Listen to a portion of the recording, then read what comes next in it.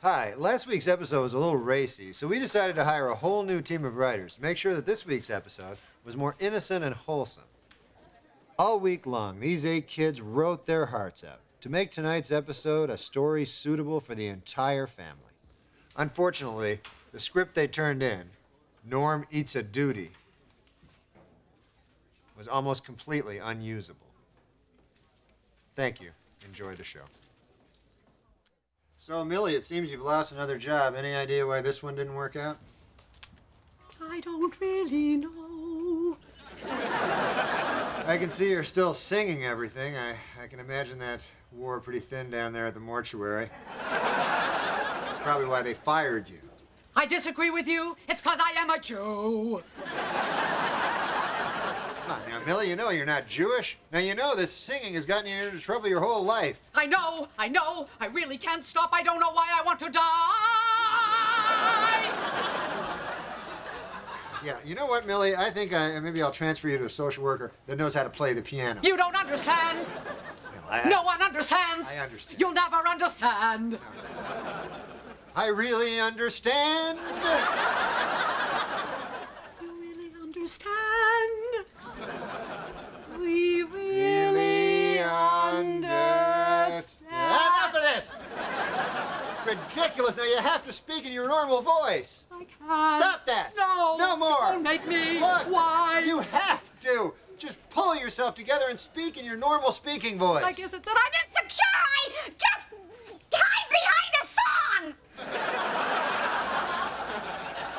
Well, you know what? Let's go back to the singing. Do you have any job skills? And 5, 6, 7, 8. I can push a broom, I can strip it. Too bad that you're not as smart as you thought you were in the first place. Too bad that you had to get caught.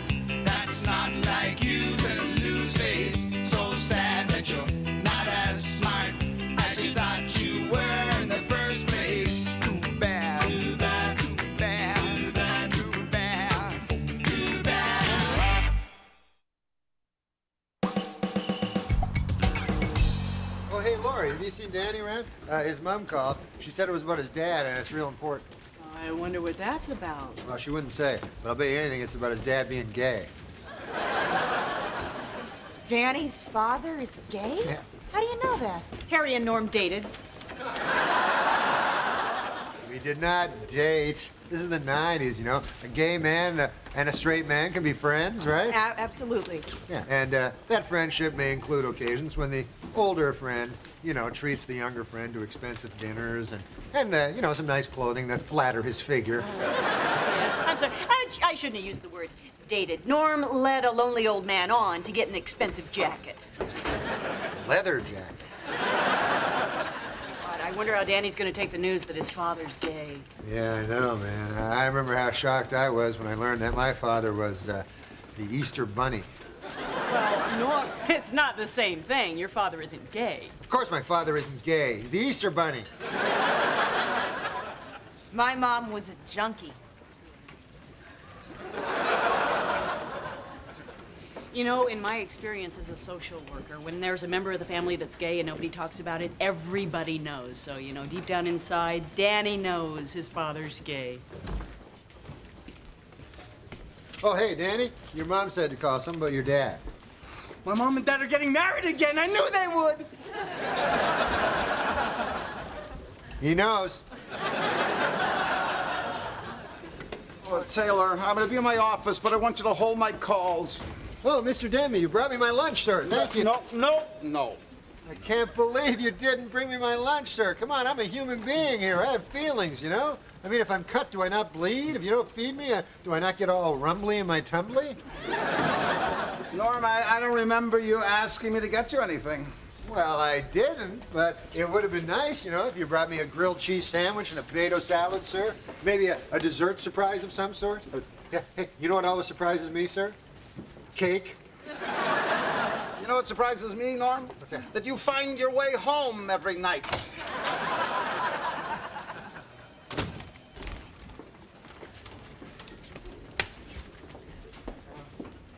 My father died. Danny, I'm so sorry.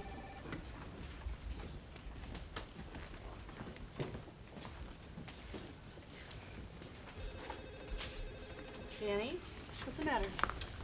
It's my father. I know it's a shock, but it's a perfectly acceptable lifestyle choice.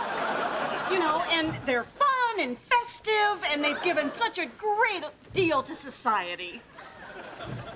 He's dead. What are you talking about? The dead.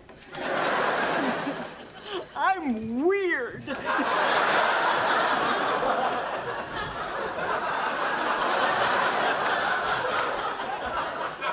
He had a heart attack. You know, I know he had a bad heart and he had some heart problems, but I can't believe he's dead. Oh. I spoke to him last week. Danny, I am so sorry. If there's anything that I can do. Yeah, same here.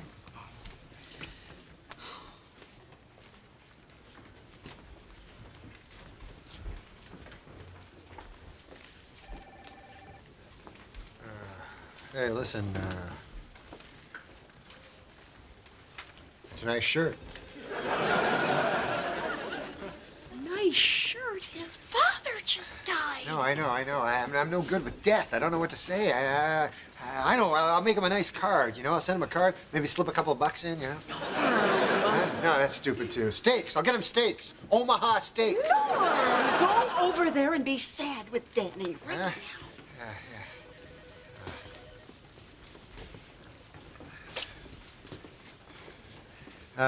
Hey, Danny, how you doing there, buddy? Not so good. Not so good. Well, listen, the important thing is that he didn't suffer. They told my mom he sat there and gasped for air for 25 minutes.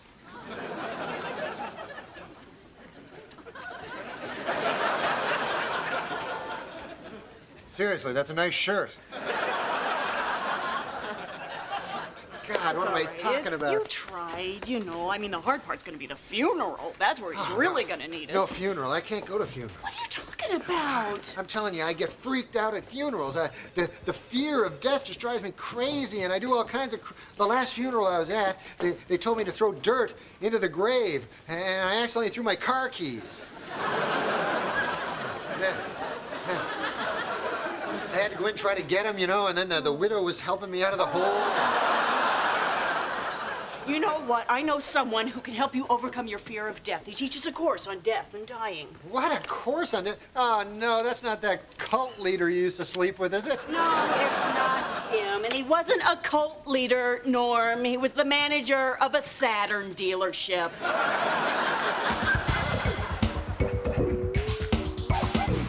So this guy's dealt with people that are afraid of death, right? I mean, he's not going to think I'm some kind of freak, or is he? No, not at all. No. There's one thing I did forget to tell you. Phil is not just a professor on death and dying. He's actually dying himself. What? Why do you do these things to me? What do you think, these surprises are cute or Get something? a hold of yourself. He's gonna help you. He's never going to answer. He probably thinks it's death calling. Look, he brought a friend with him. Come on in. Phil, this is Norm, and I'm sure you're gonna be able to help Norm with his problem, so I'm just gonna let the two of you talk. How's it going there, you know, besides the dying part? He knows, right? Yes. Don't be offended by Norm, Phil. I pretend he's a talking dog, and that way just the fact that he's talking is impressive. Well, Norm, if I'm going to teach you, the first thing you have to know is that I'm not dying. I'm living. That's a good one. Let me ask you something, Norm. What do you think happens when you die? Oh, well, when I was a little boy, my parents told me that there was this beautiful white light. Good. That distracts you just long enough for the demons to steal your soul. And then your body is tossed into a pit where you're covered with 10,000 pounds of suffocating dirt forever. God, didn't they say anything nice could happen to you after you die? No, they said that wasn't an option because I had ruined everything for everybody. My, that's horrible. Yeah, well, they meant well. Norm, it's too simplistic to see death as an end. I see it as a beginning, the beginning of an exciting journey. And I look forward to embracing the adventure. Ooh, ooh. Oh my God. Phil, what, you want me to call somebody? No. it's okay. It's my time. Ah. Oh, sweet Lord, the pain. Ah. I'm dying. I hate it. Oh, there's nothing on the other side. What? For all eternity, there's nothing. Don't take me. Take Norm!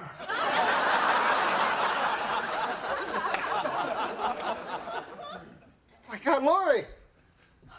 Lori, Phil's dead. Oh my God! Oh, you didn't play with the dials on this thing, did you? No, of course not. He died. He died. It was horrible. You know, he got real scared, and then he said there was nothing for all eternity. I was right, Lori. Death is bad.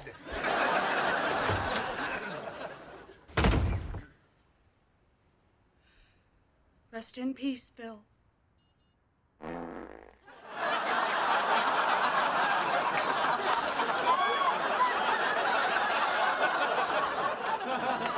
Okay, now rest in peace.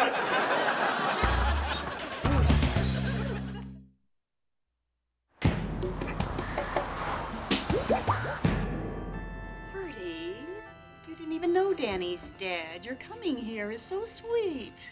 Norm gave me $20 to be his proxy. Dad looks so peaceful laid out in there. Yeah. Hey, listen, Danny. I'm real sorry about your loss, man. But look, he led a full life, and he raised a great son, huh? The most important thing now is you're amongst friends. Thanks, Artie. Artie, that was wonderful. So I heard the old guy was a fairy.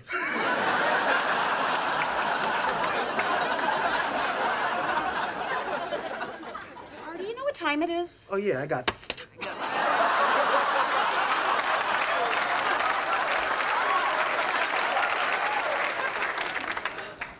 Are all these guys gay? Taylor, just because Danny's father was gay doesn't mean that all of his friends are gay. When they talk to me, they all look me in the eye. They're all gay. What's Norm doing out in the car? He's afraid to go near the dead body, Danny. Don't be mad at him. It's an irrational fear. He can't help himself. Yeah, it's all right. I understand. Hey, Norm.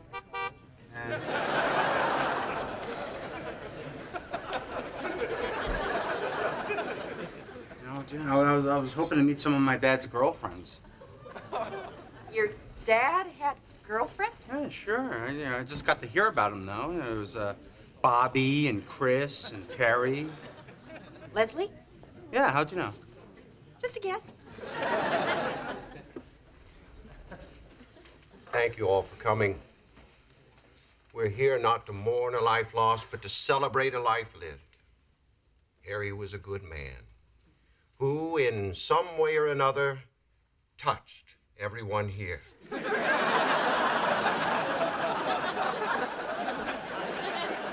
Since he wasn't a religious man, his last wish was to be eulogized by his friends.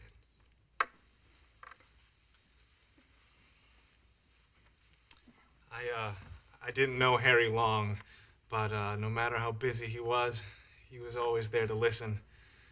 Our community is less for having lost him. Which community is he talking about? Heterosexual community. He meant a lot to all of us. I just want to say that Harry was a beautiful person. It says a lot about a guy that we stayed friends after we broke up. They broke up? My father was in a band?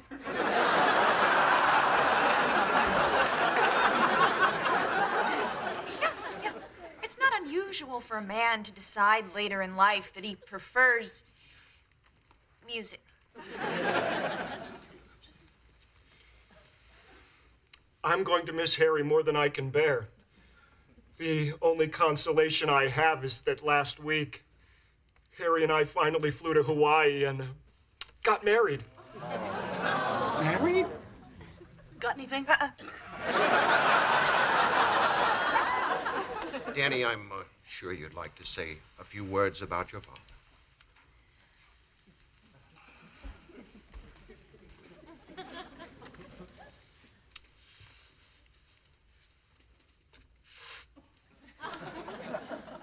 I have nothing to say. I obviously didn't know him. Danny? Danny? Dan... Oh, it's locked. Go away. Danny, please open the door. I know you're having a lot of confusing feelings right now, but I can help you with that. No, you can't. I mean, it was my father. I mean, you're not a guy. You don't understand. Taylor, go get Norm. That marks the end of the ceremony. I believe that the graveside has been prepared. All it needs now is a corpse, and we'll be bringing that along very shortly. Danny? Okay, he's coming in. There's no dead bodies in here, right? Taylor told me they took the body to the cemetery? Yes, there's no body. Now just come on over here. Come on. Okay, where's Danny? He's in that room with the body. The body? Norm, Danny needs you right now. You're his best friend. Yeah, well, Danny and I haven't been getting along lately. I didn't want to say it, but to tell you the truth, ever since his dad died, he's been kind of stuck up. Look, I appreciate the man's suffering, but I got to keep things moving. Norm, you're the only one that Danny will talk to. Laura, you know I want to go in there, but I can't. Well, what's your problem? Norm thinks that death is an end to everything. He's afraid that once you're gone, that's just it forever. Look, I don't do this for everybody. Here, have a seat. This is the latest research on what happens after you die. Where did Nana go? Look on page 2. That's heaven. That's where you go. Really? Of course, really. I'm not a religious man. I'm a businessman. I only deal in facts. I never seen a picture of it before. Yeah, it's pretty cool there with the little puppy dogs and the fluffy clouds. Oh, look, those cool horses with only one horn. What are they called? Oh, yeah, one-horn horses. That's a children's book. No, it's not. It's heaven. It's heaven. It's heaven. It's heaven. Danny, let me in.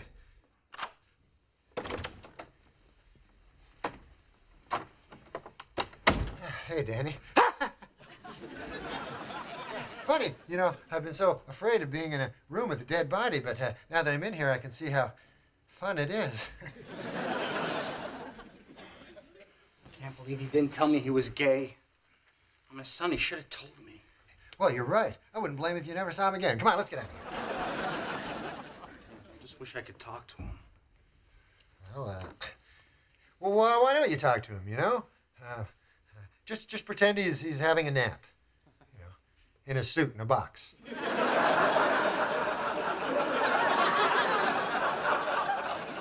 You come with me.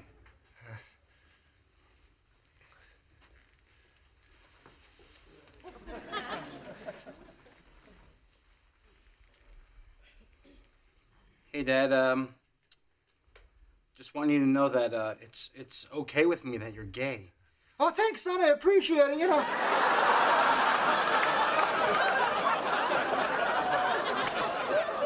I was just being him, you know. That's what he would have said.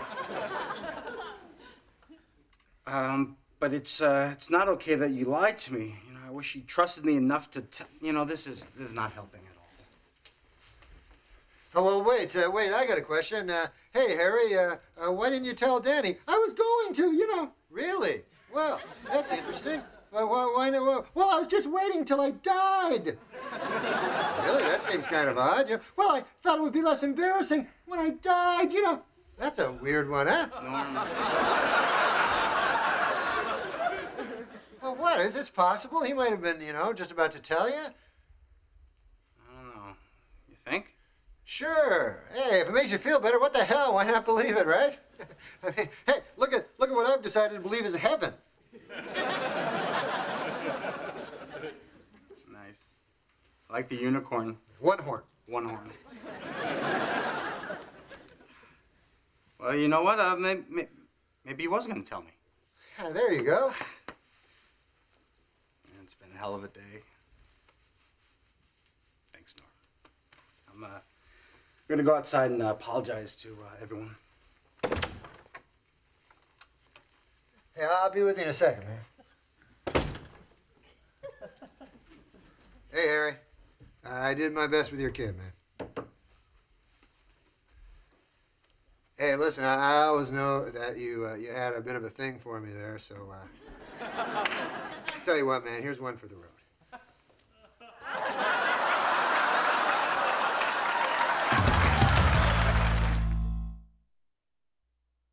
to believe he's gone. He's not gone as long as you remember him. What's that? A copy of his will. I haven't been able to open it. Seems like once I do, it'll seem so final. Could you open it? I'll do it. No, I'll do it. Just let me do it, all right? Give me the thing. Ah, jeez. Great, Norm. Give me the other half. No. Fine, we'll just each read one half. I, Harry Sanchez, being of sound, Mind and body, hereby bequeath Danny, my only son, 200,000. 200,000 what? I hope it's pieces of cake. That would be an excellent surprise. $100,000. Oh, Danny, my God! Come here, you! Come here, give me a hug! Give me a hug, you! Oh, Norm, get your brother off of me. Give me $100, I'll get off you. Okay, just start a tab. All right, it's gonna cost you an extra 100, sweetie, for me to keep this towel on.